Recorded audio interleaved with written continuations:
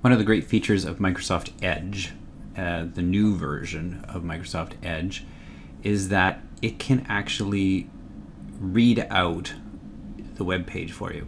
Not only that, but it includes Microsoft's Immersive Reader, which actually adds a number of other functions as well too. So let me just show you how this can be really helpful for in the classroom or for students and even teachers in trying to make things more understandable or more accessible. So let's just take a look at this Wikipedia article on Stanley Park. And so if you are on this page in Edge, you would see a button that appears up here in the toolbar, which looks like a little book with a speaker on it. So I'm just going to click on that.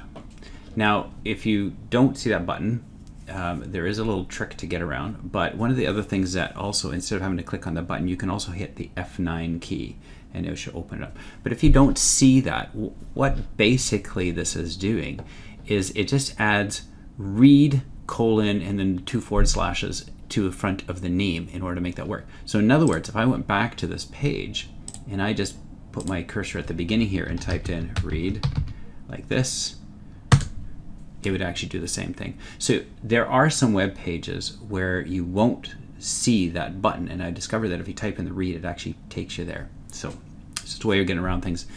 I don't know why that is, but hopefully that helps you. All right, so here is my article on Stanley Park in a much more readable format. Now, this is another reason why I like this function. Let's just say I'm in class and I want to project a website article to the front of the class. I just want to focus on the text.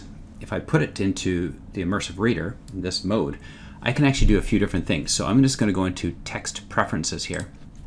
And what I can do now is I can take this and I can actually make my text larger, for example, make it a little more readable in the back of the classroom.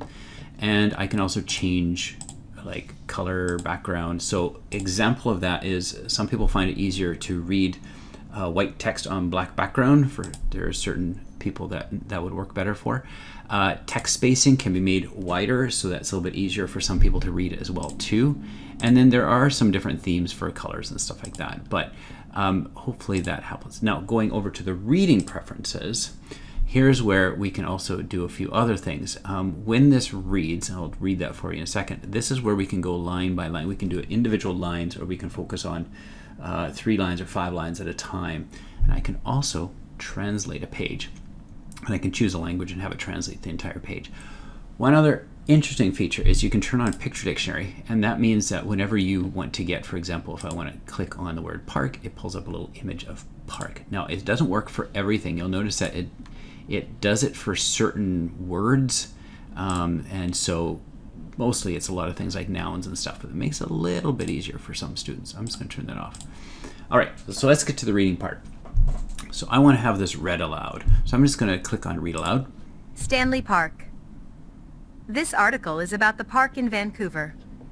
For other uses, see Stanley Park, disambiguation. Stanley Park. Now you'll notice something. It started right at the very top.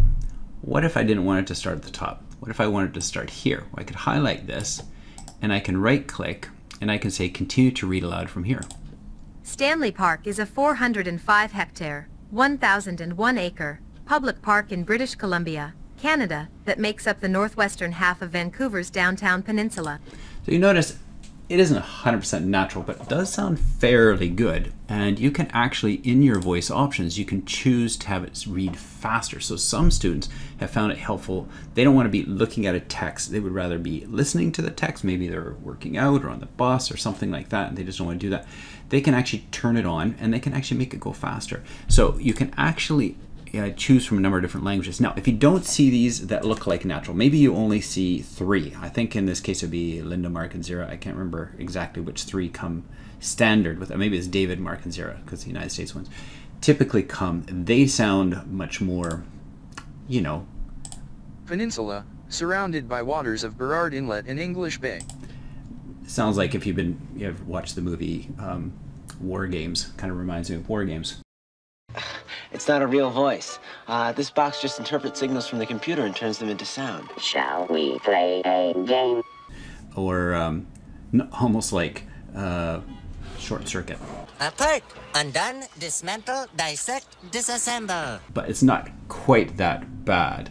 but it is still pretty computery. And the reason why is those are the offline versions. In other words, they're installed on your computer.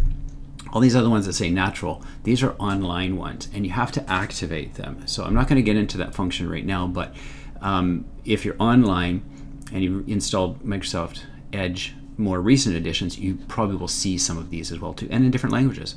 So that one that I had before was Microsoft Area Online Natural, and it sounds pretty good to me. So there is the read aloud function.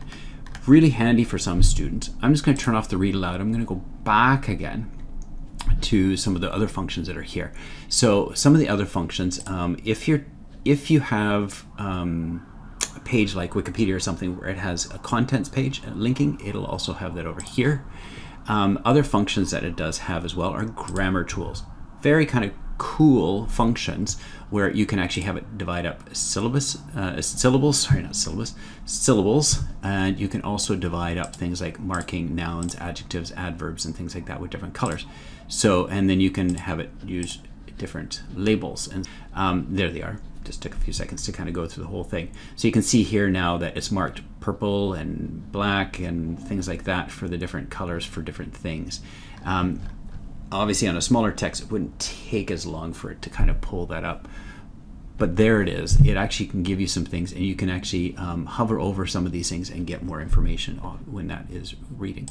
So let's go to the line focus. I just want to talk about that one for a moment. This is where you can actually have it read out loud, but still only focus on certain areas. So now if I go to read aloud, Stanley Park. It now will This article is about the park in Vancouver. only certain parts of the text. For other and then uses, move to the see next Stanley part. Park, disambiguation. Stanley Park. So you can see how it moved that Aerial one view section. So it helps to focus for some people who have some reading disabilities and trying to make that work for them. That's a really good function as well. So there you go. That is Immersive Reader with Read Aloud. Now you don't actually have to be in Immersive Reader to make this all work. So let me give you one more example here. Say I'm in a page and I want to highlight a text and just read this text in the middle of everything.